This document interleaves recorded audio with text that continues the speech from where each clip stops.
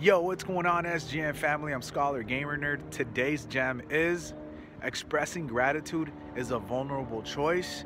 Take a look around and focus on what's there, by yours truly, SGN3030, aka me. So I want to keep this one brief and simple, guys. What it means to express gratitude as a vulnerable choice, it means that saying thank you and focusing on what you have versus what you don't have requires you to be humble. It requires you to have a tremendous sense of perspective, right? Whether you received, a $10 gift card or a $10,000 car, right? Whether you received a tamal or filet mignon, right? It doesn't matter what you had. What matters is what's there, who was there. Let me tell you something. I received an Apple Watch for Christmas, and I'm very grateful because I know my wife worked tremendously hard to get me that watch. However, what I'm even more grateful for is her presence, her love, her kindness, right? That's what matters, guys.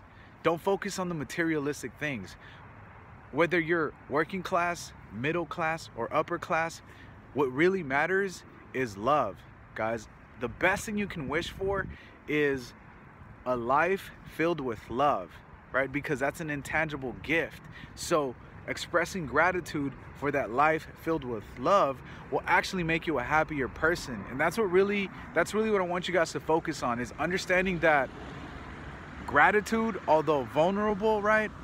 Sometimes it feels strange to say thank you, will actually make you a happier person.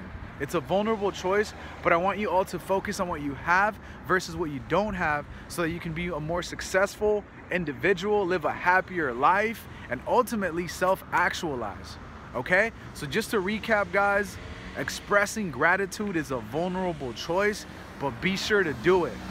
Focus on what's there as opposed to what's not there, SGN family. It's simple.